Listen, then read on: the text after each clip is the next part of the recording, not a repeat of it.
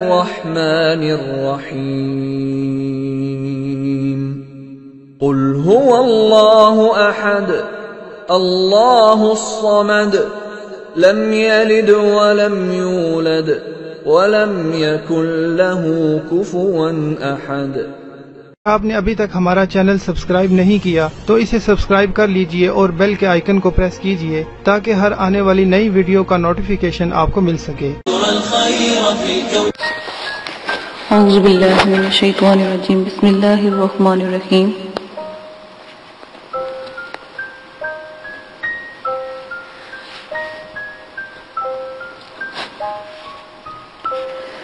میری پیارے بہنوں اور بھائیوں، امید کرتی ہوں کہ آپ سب خیریت سے ہوں گے۔ آج جو یہ میری ویڈیو ہے آپ لوگوں کے لیے بہت بڑا پیغام ہے، پلیز میرے اس پیغام کو سنیں۔ میرا خیال ہے کہ آج کل بہت سے لوگ جو ہیں خواتین و حضرات تسخیر موکلات اور جنات وغیرہ کے بہت شوقین ہیں، مگر انہیں یہ معلوم نہیں ہے کہ یہ کام کس قدر مشکل ہے۔ جس قدر یہ آسان نظر آتا ہے اس قدر آسان نہیں ہوتا، لیکن بہت زیادہ مشکل بھی نہیں ہوتا۔ ہمت ہو تو انشاءاللہ اللہ پاک مدد کرتے ہیں، اور جب منزل آپ کی مل جاتی ہے تو راستے کی تمام مشکلات اور پریشانیاں انسان بھول جاتا ہے۔ جو خواتین و حضرات کوئی بھی دعوت تسخیرات، موکلات یا جنات یا پری یا پریزاد شروع کرنا چاہتے ہیں تو ان پہ لازم ہے کہ پہلے وہ مطلوبہ جگہ سے عامر ہو، وہاں کی رہائش جن کو رخصت کریں۔ ہر جگہ جنات ہوتے ہیں، ایک بات ہمیشہ یاد رکھیے گا، ہر جگہ جنات ہوتے ہیں، ہر جگہ۔ اگر اللہ پاک آپ کی جو چھپی ہوئی آنکھ، آپ کو آسان لفظوں میں سمجھاتی ہوں، جس کو اللہ پاک نے ہم سے پوشیدہ رکھا یا روحانی آنکھ جسے کہتے ہیں، اگر وہ ہمارے اوپر کھل جائے تو آپ یقین کریں کہ آپ کو جنات، پری، ہمزاد، مقلات ایسے ہوں جیسے ٹڈیاں ہوتی ہیں، جیسے کیڑے مکوڑے ہوتے ہیں، ہمارے آس پاس اس قدر موجود ہوتے ہیں، ٹھیک ہے۔ لیکن اللہ پاک نے ان کو ہم سے دور رکھا کیونکہ یہ ابلیس کی اولاد ہے، ٹھیک ہے۔ کہ ضرور کہیں نہ کہیں ہمیں شرارت کرتی ہے، لیکن ہم اشرف مخلوقات ہونے کی وجہ سے اللہ پاک نے ہمیں یہ شرف بخشا۔ ہمارے نبی حضرت اسماعیل علیہ السلام کو، ہمارے پیارے نبی کو ان کا سردار بنایا۔ ان کو تو ویسے ہی ان کی قسم دے دیں تو یہ دور دور تک نظر نہیں آتے۔ ان کو جب بھی آپ حاضر کرو یا جب بھی ان کا ساتھ لو تو پلیز پہلے ان سے حضرت داؤد علیہ السلام، ٹھیک ہے، اور بھی حضرت اسماعیل علیہ السلام کی قسم لے لیا کرو کہ ہمیں تنگ نہیں کرو گے، ٹھیک ہے، پھر یہ پکے ہو جاتے ہیں۔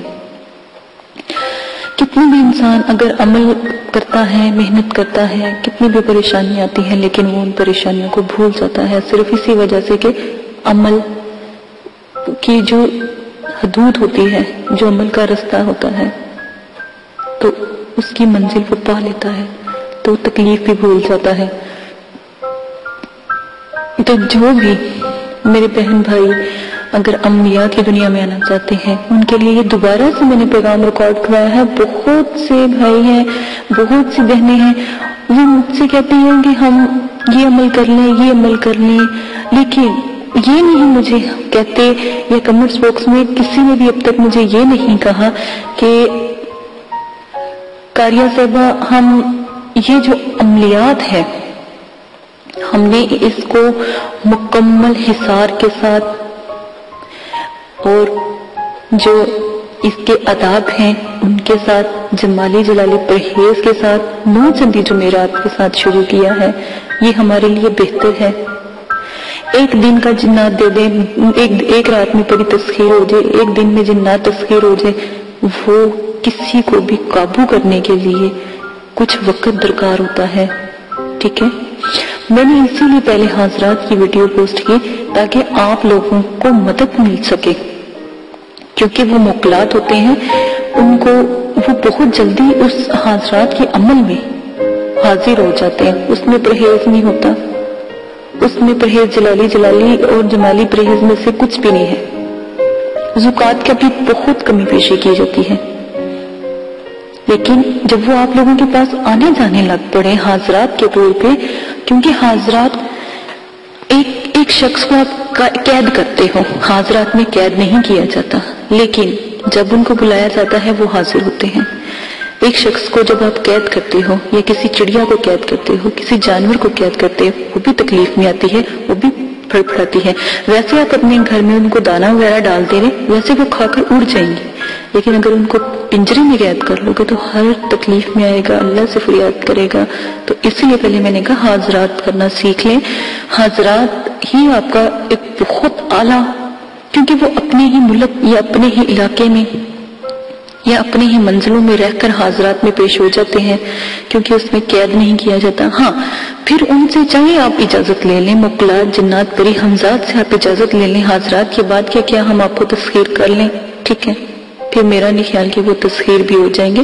آپ کے لیے بہت ہی پیاری جو بابرکت مطلب کہ یہ جو عمل ہوتے ہیں حاضرات کے قرآنی عمل ہوتے ہیں، تو اس لیے اب میں جتنے بھی مقلات کے عمل بتاؤں گی انشاءاللہ الحمدللہ وہ آپ کو قرآن پاک سے بتاؤں گی، ٹھیک ہے۔ آپ لوگ کریں، دیکھیں، میری بات سنیں۔ میں نے عملیات کی دنیا میں جب قدم رکھا تو میرے والد صاحب نے مجھے علم دیا، علم بخشا، میں نے بھی رکھا۔ میرا نہیں خیال کہ جتنا میرے پاس علم ہے اب تک کوئی خاتون ایسی ہوں گی مجھ سے بھی بڑی بڑی بلند ہوں گی، لیکن میرا علم مجھے بہت پسند ہے، میرا علم ہی میرا وقار ہے۔ میرے والد صاحب، آپ یقین کریں کہ جب میں کوئی بھی عمل ان سے اجازت لیتی ہوں کہ یہ میں اپنے بہن بھائیوں کو بتا دوں، میں چاہتی ہوں کہ ہمارے جو جنات بہن بھائی ہیں یا جنات لوگ ہیں ان سے بھی ہمارے بہن بھائی مل سکیں، ان سے بھی اپنا پریشانی شیئر کر سکیں۔ اللہ پاک نے انہیں ہمارے پر انہوں کی حفاظت کے لیے اللہ تعالیٰ نے انہیں ہم پر مسلط کیا، یا اللہ تعالیٰ نے ہمیں ان کو ہمارا ساتھ ان کے ساتھ لکھا، ٹھیک ہے نا۔ تو خوشی ہوتی ہے کہ کوئی اگر جنات پری مقلات ہم سے بات کرتا ہے یا ہماری تھوڑی سی مدد کر دیتا ہے، تھوڑی تو نہیں خیر کہہ سکتی میں معذرت کے ساتھ، کیونکہ جو میرے پاس جو ہے وہ بھی ناراض ہوں گے کیونکہ میں ان سے زیادہ مدد لیتی ہوں، تو تھوڑی تو نہیں کہہ سکتی کہ کافی مطلب کہ مدد کرتے ہیں وہ۔ تو اس لیے میں بھی چاہتی ہوں کہ میں آج پھر دوبارہ میں یہ شرطیں آپ کو بتاؤں گی، پلیز جنات حمزات کے عمل میں پوسٹ کر رہی ہوں، تو میرے دل نے کہا ہے کہ جو میں آپ کو بتانا چاہتی ہوں ایک دفعہ سن کے کوئی بھی عمل شروع کریں، مہربانی ہوگی۔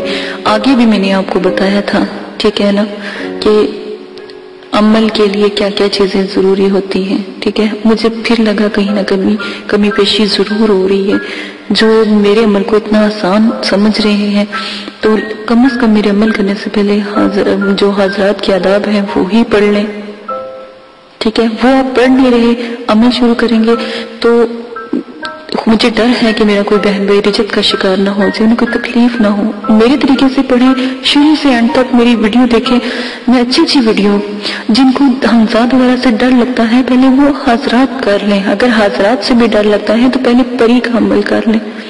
میں نے پری کے بھی عمل پوسٹ کیے ہیں، تو انشاءاللہ آنے والے دنوں میں اور زیادہ پریوں گے، کیونکہ یہ بہت معتبر ہیں، بہت اعلیٰ قسم کے ہیں، ٹھیک ہے، جو پری کے عمل ہوتے ہیں، ٹھیک ہے۔ یہ میرا پیغام ہے، پلیز آپ سب لوگ سن لیں، جن کو نہیں پتا یا جہاں پر آپ میری ویڈیو کو پوسٹ بھی کر رہے ہیں تو ان تک میرا یہ پیغام پہنچا دیں، آپ کی بہت مہربانی ہوگی، تاکہ ان کو بھی پتا ہو کہ میں ان سے کہنا کیا چاہ رہی ہوں۔ میں نے آپ کو پہلے کہا ہے کہ ہر جگہ جنات ہوتے ہیں، جہاں پر بھی آپ جگہ کا انتخاب کریں وہاں سے پہلے میں نے اگربتی بتائی ہے وہ دہکائیں، ان کو جانے کے لیے کہیں، ٹھیک ہے۔ پہلے اپنا حصار بنائیں تاکہ وہ چلے جائیں، ٹھیک ہے۔ عمل کے خلاف سب سے پہلے یہی رکاوٹ ڈالتے ہیں جو وہاں کے جنات ہوتے ہیں جب عمل شروع کرتے ہیں، ٹھیک ہے۔ پھر وہ کامیاب نہیں ہونے دیتے جو جنات ہوتے ہیں وہاں کے، ٹھیک ہے۔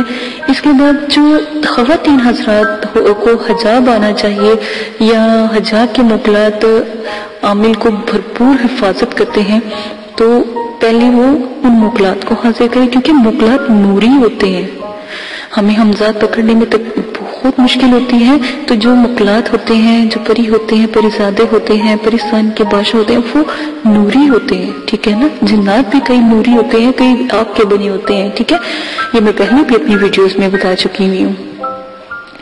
ویڈیو لمبی ہو رہی ہے. میرا پیغام آنے والی ویڈیو میں تھوڑا سا اور میں آپ کو سمجھا دوں گی. کچھ شرائط ہیں جو یہ عمل کر رہے ہیں، یہ کرنا چاہتے ہیں، تو میں مکمل طریقے سے شرائط بتا دوں گی. اگر اس کے بعد بھی آپ اگر میری کوئی شرائط کو پورا نہیں کرتے تو پھر اس کے ذمہ دار عمل کے آپ خود ہوں گے، میں نہیں. میرے والد صاحب نے کہا کہ یہ چیزیں ان کو بتاؤ. میں ان کو جب بھی میری ویڈیو پہ کمنٹس آتا ہے میں ضرور ان کو بتاتی ہوں کہ والد صاحب یہ کمنٹس آ رہا ہے تو آپ مجھے بتائیں کیا کرنا چاہیے. تو وہ مجھے بھرپور میرا ساتھ دیتے ہیں. اور ایک بات، پلیز میری ویڈیو کو اگر نہیں دیکھنا تو بے شک نہ دیکھیں، لیکن میری ویڈیوز کے نیچے بکواس، بدتمیز، جھوٹا یا میرے عمل کو ایسا کچھ نہ کہیں، مہربانی ہوگی.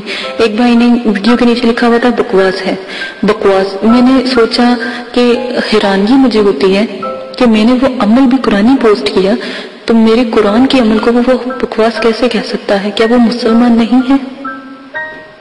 حیرانگی مجھے اس بات پہ ہوتی ہے کہ وہ مسلمان نہیں ہے شاید. عمل توبہ نعوذ باللہ، توبہ استغفر اللہ. عمل کو غلط کہنا ایمان سے فارغ ہونا ہوتا ہے. ٹھیک ہے، اس چیز کا بہت زیادہ خیال رکھیے کہ بے شک ویڈیو نہیں پسند آتی تو نہ دیکھیں. آواز کا مسئلہ آ رہا تھا، الحمدللہ آواز ٹھیک کر دی گئی ہے. آگے آنے والے جو عملز ہوں گے ان میں آپ کو آواز کا کوئی مسئلہ نہیں ہوگا. معذرت کے ساتھ کہ ہم نے بہت دیر کر دی، لیکن دوبارہ عمل کو پوسٹ کیا جائے گا اچھے طریقے سے، آواز کا مسئلہ نہیں آئے گا. ٹھیک ہے، اسی کے ساتھ اجازت چاہتی ہوں اور جاتے جاتے ایک اور بات بتاتی جاتی ہوں. آپ جب بھی عمل شروع کریں نا، تھوڑا سا اللہ کی راہ میں تھوڑا ہدیہ دے دیا کریں. اللہ کی راہ میں کوئی 150 مسجد میں ڈلوا دیا کریں. اللہ کی راہ میں میرا تو کچھ نہیں ہے، لیکن آپ ہی کے مشکل کے وقت تو صدقہ خیرات کر دو گے تو وہ بلاؤں کے آگے ٹلتا ہے نا. بلائیں یہی ہوتی ہے نا، جنات جو ہمیں تنگ کرتے ہیں یا کوئی ہمارے اوپر حادثہ ہونا ہوتا ہے، یہی ہوتی ہے نا بلائیں. تو ان بلاؤں کو بھی ٹالتا ہے. یہ بھی آپ کر دیا کریے. ٹھیک ہے، تو میں کوشش کرتی ہوں کہ آپ کو مکمل طریقے سے آنے والی ویڈیو میں شرائط مکمل بتا دوں، پھر آپ الحمدللہ ان شرائط کو دیکھ کر جو بھی عمل کریں گے انشاءاللہ الحمدللہ کامیاب ہی کامیاب ہوں گے. ٹھیک ہے، اسی کے ساتھ اجازت دیجیے گا. اپنا بہت زیادہ خیال رکھیے گا. میری اس پیغام کو لازماً سن لیں، آپ کی بہت مہربانی ہوگی، یہ بہت ضروری تھا. تو اس کے بعد جو میں شرائط آپ کو بتاؤں گی وہ بھی مہربانی ہوگی ویڈیو لازماً سن لیں. جو خاص کر عمل کرنا چاہ رہے ہیں یا عمل کرنے لگے ہیں یا عمل کرنا چاہتے ہیں، ٹھیک ہے، میری ویڈیو لازماً سن لیں جو شرائط کی ہوگی. ٹھیک ہے، اسی کے ساتھ اجازت دیجیے گا. کاریہ کو مجھے اپنے دعاؤں میں یاد رکھیے گا، اور انشاءاللہ اللہ تعالیٰ کے کرموں سے، فضل و کرم سے میں بھی آپ کو اپنی دعاؤں میں یاد رکھوں گی. اور جو بھی اگر بات کو سمجھ نہیں پا رہے یا سمجھ نہیں آ رہی، کمنٹس باکس میں کمنٹس کریں. انشاءاللہ اللہ کے حکم سے میں 24 گھنٹے کے اندر اپنی ہر جو بھی کمنٹس کرنے والے ہیں ان کو کمنٹس کا جواب دے دیا جاتا ہے. ٹھیک ہے، اپنا خیال رکھیے گا. کاریہ کو اجازت دیجیے گا. میرے چینل کو سبسکرائب کر لیجیے گا. سبسکرائب کرنے سے بیل آئیکن کو بھی آن کیجیے گا تاکہ آپ کو پاس جب بھی ویڈیو پوسٹ ہو فوراً آپ تک پہنچ جائے. ٹھیک ہے، اپنا خیال رکھیے گا. اللہ حافظ. من الشیطان الرجیم. بسم اللہ الرحمن الرحیم. شروع اللہ کے نام سے جو نہایت رحم کرنے والا ہے. دعا کرتی ہوں کہ میرے سارے سبسکرائبر بہت اچھے ہوں گے، اپنے اپنے گھروں میں خوش ہوں گے، پریشانی ان کے قریب نہ آئے، اور تمام اللہ پاک ان کی پریشانی کو ختم کر دے. اسی کے ساتھ اپنی ویڈیو کا عنوان شروع کرتی ہوں. میری ویڈیو آج جادوئی سیاہی یعنی مقناطیسی جادوئی سیاہی، جن پری حاضرات مقلات کے لیے کمال کی سیاہی آج میں آپ کو بتانے جا رہی ہوں. غور سے سن لیجیے گا. اور یہ جو وقاص صاحب ہیں، بھائی وقاص آپ، اور جو یہ بادشاہ بھائی ہیں جن کا یہ چینل ہے بادشاہ کے نام سے، وہ بھائی تو لازماً سن لیں. آپ نے 1000 دفعہ مجھ سے پوچھا ہے کہ جادوئی سیاہی کہاں ہے، کیا ہے، تو میں دوبارہ سے یہ ویڈیو بنا رہی ہوں. آپ کو نہیں پتہ لگ رہا، میں نے مقناطیسی جادوئی سیاہی میں بھی یہ ویڈیو بتائی تھی، آپ دوبارہ بتا رہی ہوں. غور سے سن لیں. آپ نے کیا کرنا ہے، جائفل 1 عدد، بڑی ہڑیر 1 عدد، جائفل 1 عدد، بڑی ہڑیر 1 عدد، جائفل 1 عدد، بڑی ہڑیر 1 عدد، رائی کے دانے ہوتے ہیں، رائی کے دانے ہوتے ہیں آدھا چٹان، سرما سیاہ حسب ضرورت، ارنڈی یا ارنڈ کا تیل، ٹھیک ہے، حسب ضرورت، یہ 2 نام ہیں، دونوں ناموں میں سے ایک نام آپ لے لیجئے، یہ ملے گا، ارنڈ کا تیل یا ارنڈی کا تیل، ارنڈ کا تیل یا ارنڈی دونوں میں سے ایک آپ کو تیل لینا ہے، اگر یہ نہیں ملتی تو چمیلی کا تیل لے لیجیے گا، لیکن بہتر یہی ہے بعض اوقات صحیح کے لیے ارنڈی کا تیل یا ارنڈ کا تیل ضرور استعمال کریں۔ جائفل 1 عدد، بڑی ہڑیر 1 عدد، رائی آدھا چٹان، سرما سیاہ حسب ضرورت، ارنڈ کا تیل حسب ضرورت، ٹھیک ہے، تاکہ اتنا تیل ڈالیں جس میں وہ جیسے گاڑا سے سرما تیار ہو جاتا ہے، گاڑی سے سیاہی تیار ہو جاتی ہے، بس وہ سرما حسب ضرورت، جتنا آپ نے سرما اس کے اندر ڈالنا ہے، جتنی چیزیں بن جاتی ہیں ان کا حساب لگا لیں، جتنا اتنا ہی سرما ڈال لیں، ٹھیک ہے نا، دونوں ایک جتنا ہی ڈال لیں، دونوں سب چیزوں کو ملا کے اور پھر اتنا ہی سرما 2 حصے بنا لینا، ایک حصے میں جائفل عدد، جائفل ہڑیر بڑی اور آدھا چٹان جو ہوگی نا، تو اس حساب سے پھر جب تینوں چیزیں بن کے پیس کے تو بن جائیں گی نا، تو اتنا ہی سرما ڈال لیجیے گا، کالا سیاہ سرما ملتا ہے بازار سے کھلا، تو وہ ڈال لیجیے گا۔ ارنڈ کا تیل اس کے اندر حسب ضرورت ڈال لیجیے گا، نہ زیادہ پتلا بنائیے گا، اور گاڑا گاڑا ایسے جیسے کاجل بنتے ہیں ایسا بنا دیجیے گا۔ اور دوبارہ سے طریقہ بتا دیتی ہوں، تمام اشیاء کو جو آپ نے جائفل ہڑیر بڑی ہڑیر اور رائی کی آدھا چٹان لی تھی نا، ان سب چیزوں کو چوٹ چھان کر اچھی طرح پاؤڈر سے بنانا، ٹھیک ہے نا، اس کے اندر سرما سیاہ ڈال لیں، ٹھیک ہے، اور اس کے اندر ارنڈی کا تیل یا ارنڈ کا تیل ملا کر کاجل بنا لیں، جیسے آنکھوں میں کاجل لگتا ہے نا ایسا کاجل بنائیں، بس حاضرات کی جادوئی سیاہی تیار ہے۔ یہ متنی تیسری حاضرات اور جادوئی سیاہی ہے، اس کے ساتھ آپ حاضرات باوقار طریقے سے دیکھ لیں گے، بھولنا نہیں، بار بار کہہ رہی ہوں، کسی غلطی کی کوئی گنجائش نہیں ہے۔ سیاہی میں نے اعلیٰ قسم کی بتا دی ہے، چھوٹی سی سیاہی 50 سے آرام سے ملے گی، آپ لے آئیے گا، ٹھیک ہے، یہ لازمن کر لیں۔ اپنا بہت زیادہ خیال رکھیے گا، دعا میں یاد رکھیے گا۔ یاد میں نے آپ کو حاضرات کی صحیح بتا دی ہے، حضرات کو حاضر کرنے کے لیے صحیح کیسے تیار کی جاتی ہے، اجازت دیجیے گا اور دعا میں یاد رکھیے گا۔ میرے چینل کو سبسکرائب کرنا نہ بھولیے گا، شیئر کیجیے گا اور لائک کیجیے گا، کمنٹس کیجیے گا، تاکہ مجھے پتہ لگے آپ نے بنائی ہے یا نہیں بنائی ہے، صحیح بنی ہے یا نہیں بنی، ٹھیک ہے۔ اجازت دیجیے، اپنا کاریہ کو، اللہ حافظ۔ اعوذ باللہ من الشیطان الرجیم، بسم اللہ الرحمن الرحیم۔ میرے پیارے بہنوں اور بھائیوں اور میرے پیارے سبسکرائبر، دعا کرتی ہوں کہ آپ سب خیریت سے ہوں گے اور اللہ پاک آپ کے تمام پریشانیوں کو ختم کریں، آمین ثم آمین۔ اسی کے ساتھ اپنی ویڈیو کو آج میں عنوان شروع کرتی ہوں۔ امید ہے کہ آپ کو میری پہلی ویڈیو اچھی لگ رہی ہوں گی اور حضرات کے بارے میں اور پریوں کے بارے میں آپ کو یہ ویڈیو پسند آئی ہوں گی۔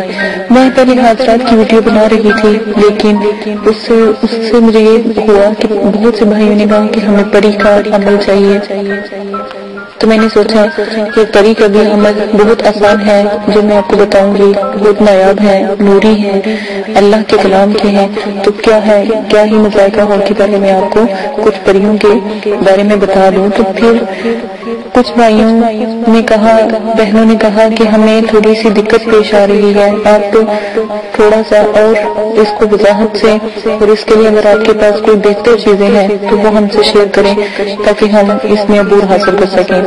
تو میں نے پہلے حادثات کی اور جنات پری مخلوقات کی سیاہی بتائی کہ سیاہی کیسے بنتی ہے، کاجل بتایا کاجل کیسے تیار ہوتا ہے، وہ مقناطیسی کاجل کا اگر آپ وہ لگاتے ہیں کسی بچے کے ہاتھ پہ یا اپنے ہاتھ پہ، ہتھیلی پہ، انگوٹھے پہ، انگوٹھی کے ناخن پہ اور انڈے پہ، تو آپ دیکھیے گا کہ حضرات کا نزول کتنا خوبصورت اور کتنا اعلیٰ قسم کا ہوگا، اور آپ کو کوئی بھی اتنی زیادہ پریشانی نہیں ہوگی اور نہ ہی آپ کو محنت کرنی پڑے گی۔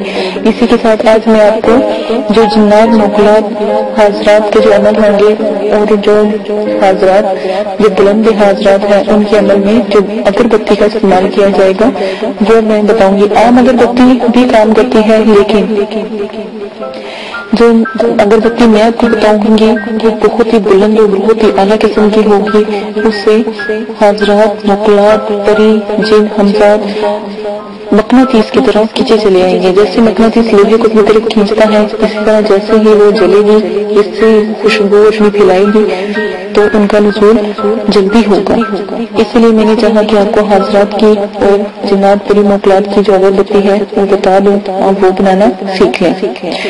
سب سے پہلے آپ نے کیا کرنا ہے، دیکھیں ایک چھوٹی سی بات میں آپ کو بہت اچھی اور آپ ہی کے لیے ہے، آپ کے فائدے کے لیے ہے، بتاتی چلوں کہ بعض عمل میں یا بعض اعمال میں پڑھا ہوگا کہ آپ نے یا کوئی کسی نے بتایا ہوگا کہ آپ ادو عنبر مشک زعفران کے بخورے جلائیں۔ بخورے کا مطلب ہوتا ہے اگربتی، ٹھیک ہے نا، یا جیسے سفوف ہوتا ہے اس کو بھی کہتے ہیں، تو وہ جلائیں یا اس قسم کی اگربتیاں جلائیں، ان کی اگربتیاں بنائیں اور پھر جلائیں۔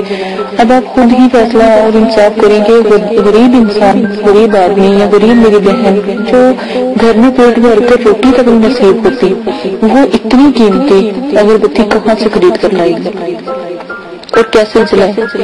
اس سے بہتر تو وہ خود اپنے گھر میں کھانا نہ ڈلوا لے، کھانا یا پانی یا اپنے بچوں کی پرورش نہ کر لے، یا وہ شخص جو باہر محنت کرتا ہے وہ کہاں سے اتنی مہنگی یہ مشک اور زعفران اور یہ عنبر کی خوشبوئیں کہاں سے وہ خرید کر لائے؟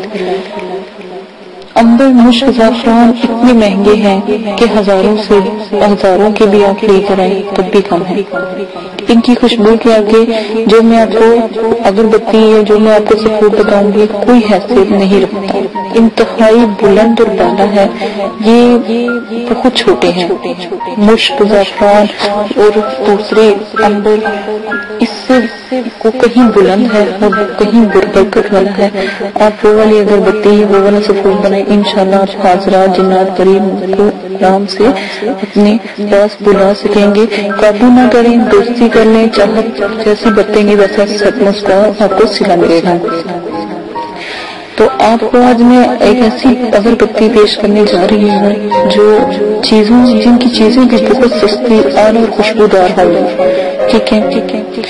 تو ان اجزاء کو آپ نے کیا کرنا ہے، کوٹ کر تھوڑا تھوڑا سا جلائیں، جیسے تھوڑے سے کوئلے آپ دہکا لیں، ٹھیک ہے، بس ان کے اوپر تھوڑا سا یہ سفید ڈالیں تو آپ کا پورا کمرہ اگربتی تو کیا اہمیت رکھتی ہے، یہ پورا کمرہ مہکا دے گی، ٹھیک ہے، جو بھی آپ کو سفید بتایا جائے گا۔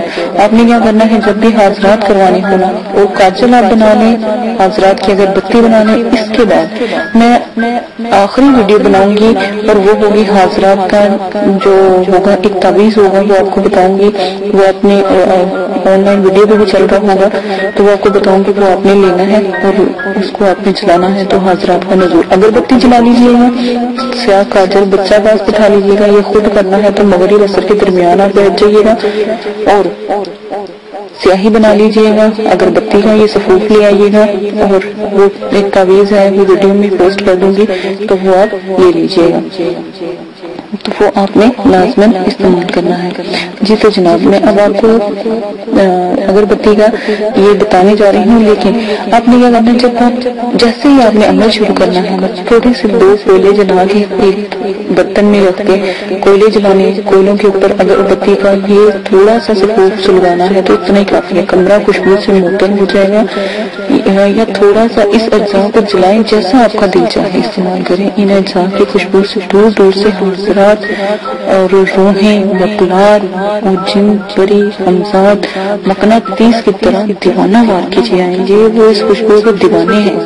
اگر سچ پوچھا جائے تو یہ مقلات کو حاصل کرنے اور پری کو حاصل کرنے اور جو ہوتے ہیں حاضرات کو حاصل کرنے کا حیرت انگیز نایاب جو خوشبو کا جو یہ عمل ہے کمال کا ہے، ٹھیک ہے نا۔ یہ آپ نے لازماً بنانا ہے، کوئی بھائی اگر کرنا چاہتا ہے، بہن کرنی چاہتی ہے، املاک کی دنیا میں آ جاتے تو یہ صفوف کبھی نہ بھولیے گا. آپ نے کیا کرنا ہے، فارمولا میں آپ کو بتاتی جاتی ہوں، یہ نسخہ میں آپ کو بتاتی جاتی ہوں. ایک برہم روٹی 1 تولہ. نمبر 1. نمبر 2 بالچر 1 تولہ. نمبر 3 گلاب کے پھول 1 تولہ. نمبر 4 کافور 1 تولہ. دیوار کا برادہ 1 تولہ. مشک دانہ 1 تولہ. سفید سندل کا برادہ 1 تولہ. نمبر 8 ناگر موتھا. کیا؟ ناگر موتھا 1 تولہ. نمبر آ جاتا ہے اب 14. جائفل 1 تولہ. 15 4 تولہ.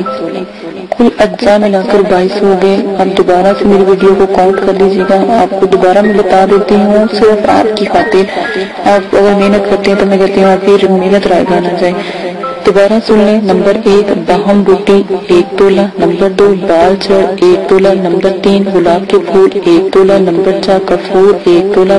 نمبر 5 دیوانہ کا برادہ 1 تولہ. نمبر 6 مشک دانہ 1 تولہ. نمبر 7 سفید سندل کا برادہ 1 تولہ. نمبر 8 ناگر موتھا 1 تولہ. جائفل نمبر کہاں تھی؟ ہاں جی غلط، تھوڑا سا یہاں سے ایک اور لائن آتی ہے، ٹھیک ہے، وہ بھی میں آپ کو بتاتی جاتی ہوں. آپ نے کی چیزیں جو سی ہیں، ناگر موتھا 1 تولہ. نمبر آ جاتا ہے 9. رال 1 تولہ. نمبر 10 اسگھن بال. دوبارہ سن لیں. نمبر 10 والا ہے اسگھن بال 1 تولہ. نمبر 11 گگول 1 تولہ. نمبر جو 12 ہے لبان 1 تولہ. نمبر 13 ہے دار چینی 1 تولہ. نمبر 14 ہے جائفل 1 تولہ. نمبر 5 جاوتری 1 تولہ. نمبر 6 سوری میری کاؤنٹنگ میں غلطی پھر آ گئی ہے، تو نمبر یہ جائفل جو ہے 15 1 تولہ. 16 تیز 7 1 تولہ. اور 17 چھوٹی الائچی 1 تولہ. 18 پنٹری ایک خوشبودار گھاس ہوگی، اس کا نام ہوگا پنٹری، ٹھیک ہے، 1 تولہ. 19 اگر خوشبودار لکڑی، اس کا نام ہوگا اگر. خوشبودار لکڑی ہوگی 1 تولہ. 20 زرنب ایک خوشبودار گھاس کا ہی نام ہے 1 تولہ. اور 21 چونسا خمس 1 تولہ. اور 22 چھین سبیلہ 1 تولہ. اگر آپ کہتے ہیں تو میں کوشش کروں گی کہ اس کو لکھ کر آپ کو ویڈیو کے ساتھ بھی شیئر کر دوں، تاکہ مجھ سے اگر کوئی غلطی ہو گئی ہے بولنے میں، کیونکہ یہ میرے والد صاحب نے مجھے لکھ کر دی تھی، تو اس لیے میں نے کہا چلو میں آپ کو بھی بتا دیتی ہوں. مجھ سے میں نے بہت کوشش کر کے لی ہے، تو مجھ سے بھی کوئی مسٹیک ہو گئی ہو تو آپ خود بھی اس کو بنانے کے لیے میں ویڈیو کے نیچے دے دوں گی، چلتی ہوگی ویڈیو تو اس میں آپ کو بتا دوں گی، تو انشاءاللہ آپ تک یہ بھی پہنچ جائے گی، تو آپ وہاں سے بھی نوٹ کر سکتے ہیں. اس میں باقاعدہ نام لکھے ہوں گے، ٹھیک ہے. اپنا بہت زیادہ خیال رکھیے گا، ویڈیو بہت لمبی ہوتی جا رہی ہے. دعاؤں میں یاد رکھیے گا، اور اگر کسی بات کی سمجھ نہیں آ رہی ہے، اگر کوئی چیز نہیں مل رہی تو ایک پنساری سے نہیں ملے گی تو دوسرے پنساری سے مل جائے گی. آپ کوشش کیجیے گا 1-2 پنساری سے مل جل کر تو جتنی بھی چیزیں ملتی ہیں کوئی چیز کی کمی نہ ہو. تو اچھا مکمل 22 ہونے چاہیے، یہ بات یاد رکھیے گا. میں کوشش کروں گی ویڈیو میں بھی اس کو چلا دوں پیپر کو، ٹھیک ہے. اپنا بہت زیادہ خیال رکھیے گا، دعاؤں میں یاد رکھیے گا. اور ایک اور بات، آداب حضرات کو کبھی نہ بھولیں، وہ سب سے اعلیٰ ہے، بلند ہے. اور میرے چینل کو سبسکرائب کرنا نہ بھولیں. دعا میں یاد رکھیے گا، اگربتی با کمال ہے، آپ ایک دفعہ بنا لیں، آپ کو دوبارہ پھر بنانی خود بخود آ جائے گی. اسی کے ساتھ اجازت دیں. اللہ حافظ. اگر آپ یہ ویڈیو YouTube پر دیکھ رہے ہیں تو ہمارا چینل سبسکرائب کریں تاکہ ہماری تمام نئی آنے والی ویڈیوز آپ بآسانی دیکھ سکیں. شکریہ. میں اندھیروں میں ہوں تو سحر کر، ان دعاؤں میں ایسا اثر دے، رب کعبہ مجھے معاف کر دے. ہو